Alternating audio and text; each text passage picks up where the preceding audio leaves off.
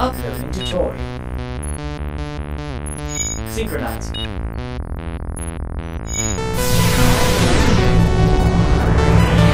Hey there, Passive Lining community.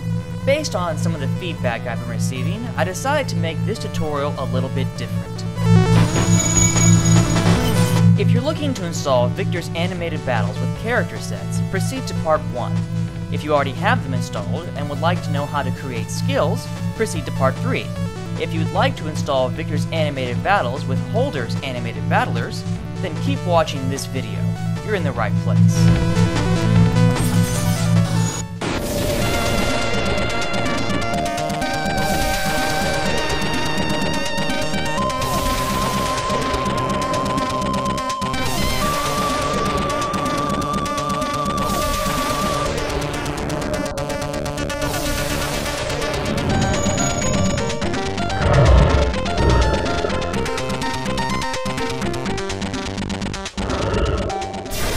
First things first, we're going to have to download the scripts from Victor's WordPress site.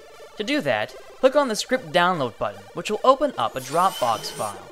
From here, you can highlight and copy and paste,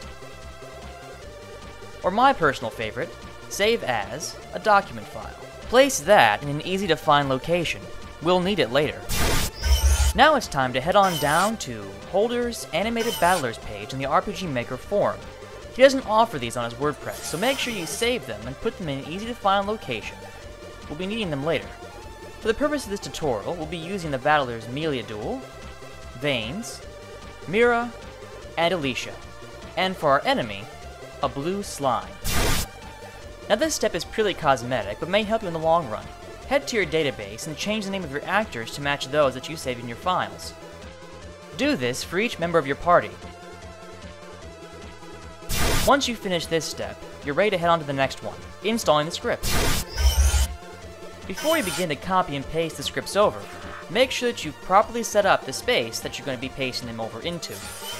In order for each script to function properly, you have to have them placed in this order: basic module on top, animated battlers, and then actors battlers on bottom. Now you're ready to copy and paste over the scripts.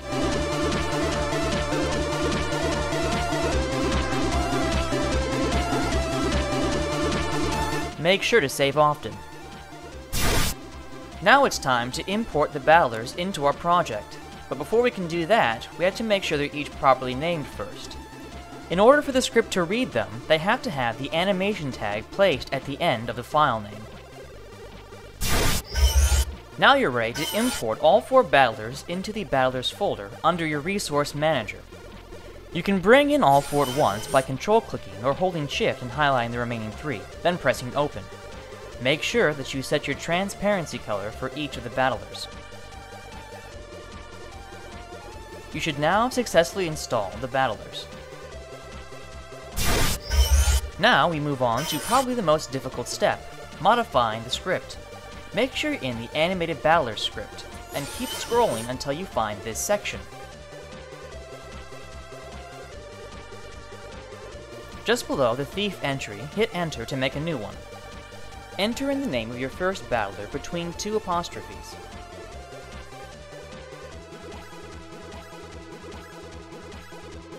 Holder's battlers have exactly 4 frames and 14 rows. We'll set the mirror value to false since we want our battlers to remain facing the targets.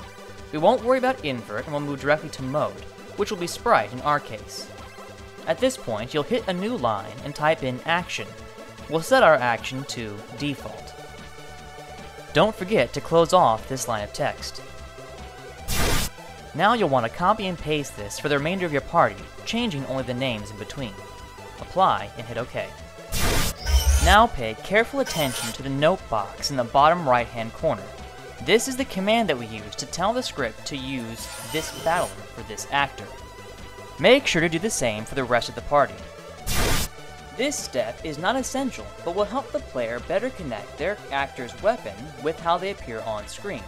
As you can see, I'm modifying the class's weapon by clicking Edit, or I can also make a new entry which would allow me to have both swords and axes for my actor's class.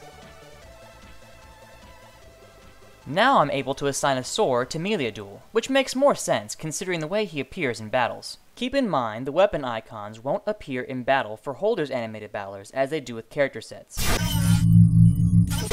If you want to make a brand new class from scratch, but keep the ones that came with VX Ace, just change the maximum.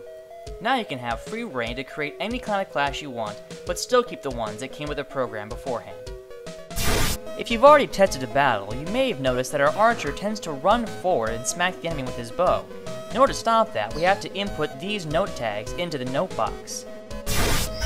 Head on back to Victor's WordPress site, and back to the Animated Battlers user manual. Here's where you can see a list of attacks that can be modified through note tags. The ones that we want to use that'll only show up for Holders animated battlers are the bow attacks. Because of the nature of Victor's script, we'll also need to download the arrow image. To do this, simply highlight over the arrow, right-click it, and save the image to an easy-to-find location.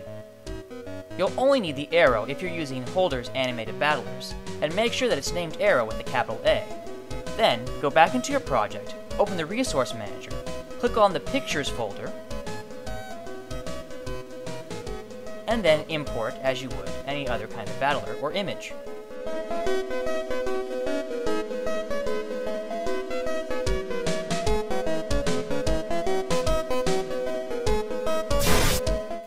Now, we're going to want to set up our simple battle event. For the purpose of this demo, we'll be utilizing the slime as our enemy. Head into Battle Processing and select Slime from the troop list.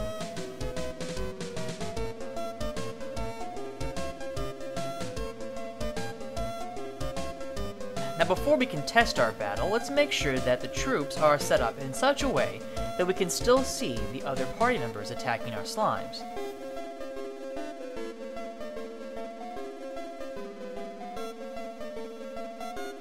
We'll also want to make sure that all the actors we were just previously working on are inside our party.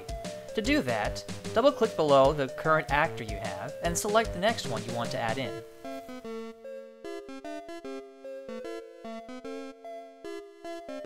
We're now ready to preview our game.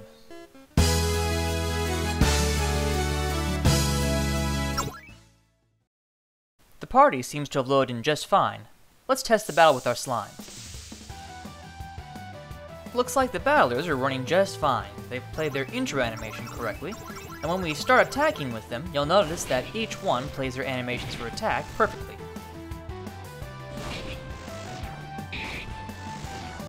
So far so good.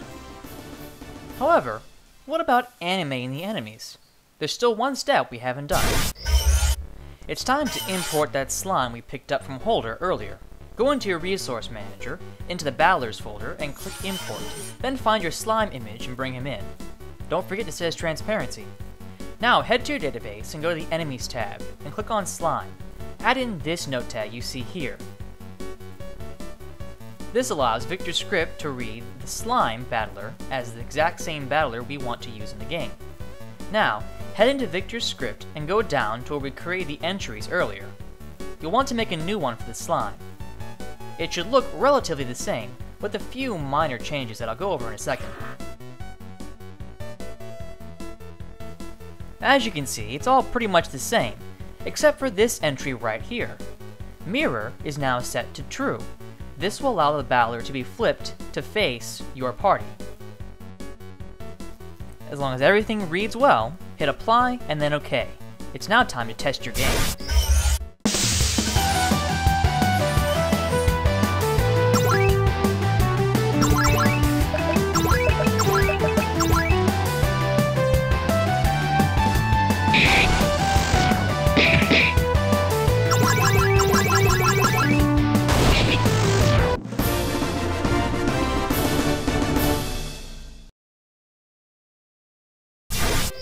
Whoa, hold up guys, you can't forget step 10, that's subscribe. If you like this video and this tutorial and want to see more things like it, then go ahead and hit that subscribe button up there. Just looks like that. Boop, like it's painless. It's harmless. Trust me, it's fine. And also, make sure to leave a comment. Tell me what you'd like to see tutorial on in the future, if you like this tutorial, or if you just want to give me some kind of feedback, or if you thought this could have gone a little bit better. Also, make sure you hit that like button, hit the share it with your friends, tell everybody about it.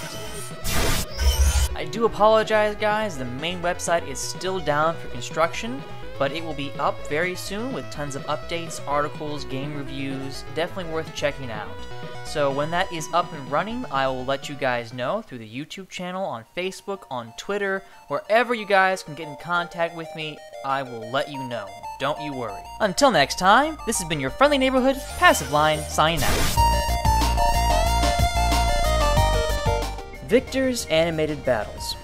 We've all seen the videos, and we even looked at the user manual, but there's still something we're missing to get it working with our own projects. Luckily, Passive Line is here to show you just how to do that.